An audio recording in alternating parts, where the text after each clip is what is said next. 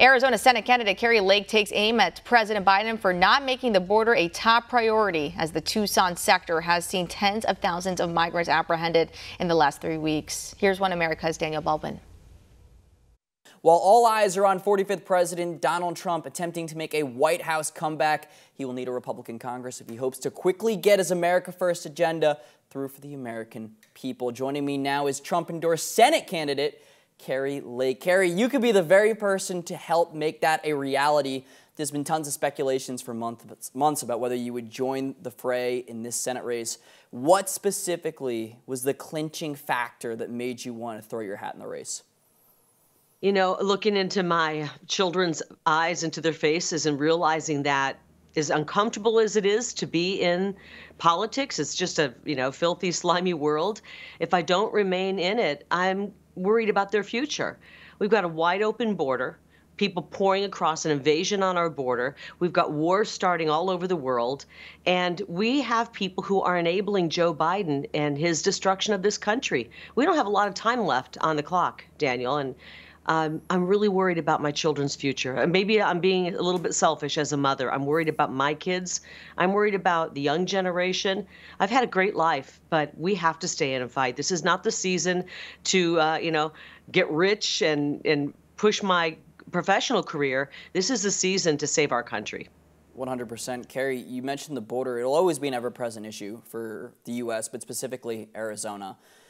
Biden has been facing a lot of mounting pressure from both sides of the aisle now regarding illegal immigration. It's skyrocketing. And we know last week they announced that they would be expanding President Trump's border wall in the Rio Grande Valley and begin deporting thousands of illegal immigrants, specifically from Venezuela.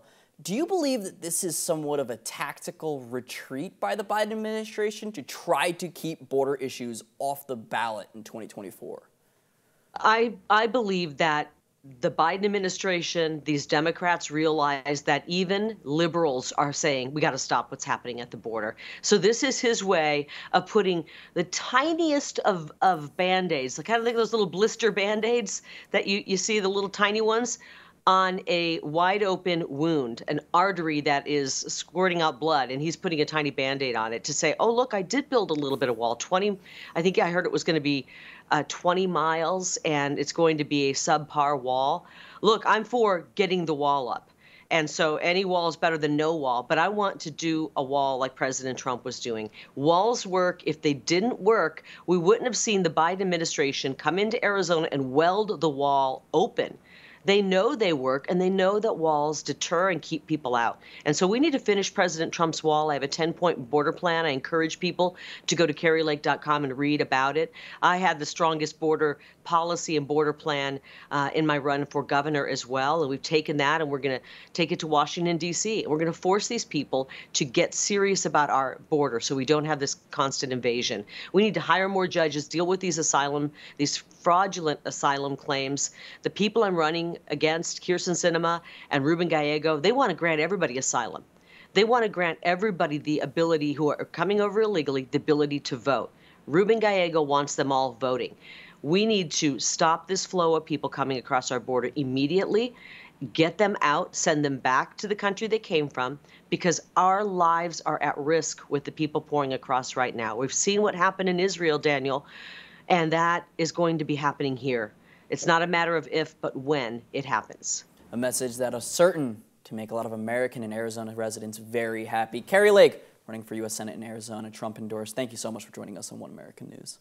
Thank you, Daniel. For all our viewers asking where One American News is heading in the future, we would like to introduce you to OAN Live. OAN Live is the best way to stay up to date on all of the hard-hitting, straight-shooting, national and international headlines. And the best part is, OAN Live is only $4.99 per month.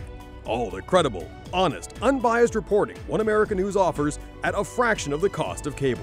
Just go to OANN.com to easily sign up for OAN Live and stay informed.